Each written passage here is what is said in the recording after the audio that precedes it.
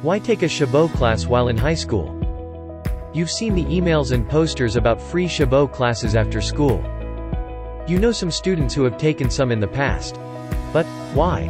Who needs more homework? Taking advantage of the free Chabot classes after school will pay off big in the end. Doing well in the class will improve your high school GPA, just like an AP class, without having to take an exam. The units you earn are transfer level credit. This means that when you apply to any college, including four-year colleges, you can tell them you already have college credit, and they will apply it to your degree once you provide your transcript. You will save tons of money when you actually go to college. Think about this. If you take one class per year, that's 4 classes over 4 years of high school. That is 12 college units completed. If you take one per semester, or 8 over 2 years, you will have 24 college units. That's almost a full year of college saved. Add in the free summer concurrent enrollment classes you can take, 3 between your 4 years, and voila!